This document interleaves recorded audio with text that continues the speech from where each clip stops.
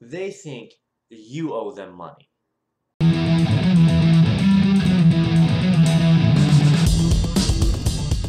So, the US federal government, as of October 25th, which is today, is in $17 trillion of debt.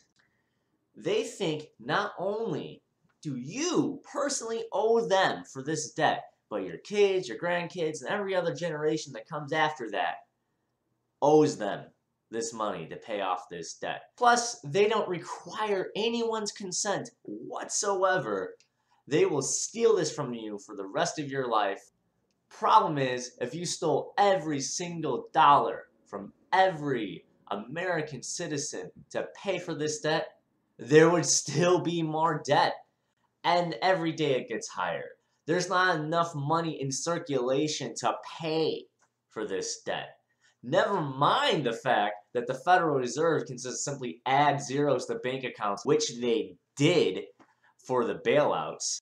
I never consented to my pay being stolen from me for the rest of my life, and neither did you. And I also never signed any kind of repayment plan where I would say, well, I will pay back this debt for you, federal government, and I'll make payments every paycheck. No, you never did that, and I never did that.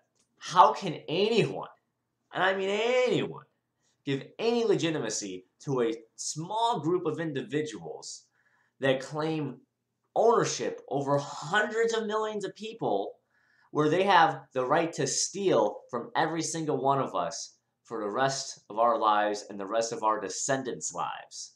This isn't about debt, people. It's not about the debt. And in all honesty, the whole government shutdown is nothing more to make people scared, because let me tell you, I'm in favor of a government shutdown. This is about control. It's about slavery. They want the power. They want to be able to control you. Anyways, please like, share, subscribe. You can find all my social links on Facebook, Twitter, Google+, all that fun jazz right down below. And as always,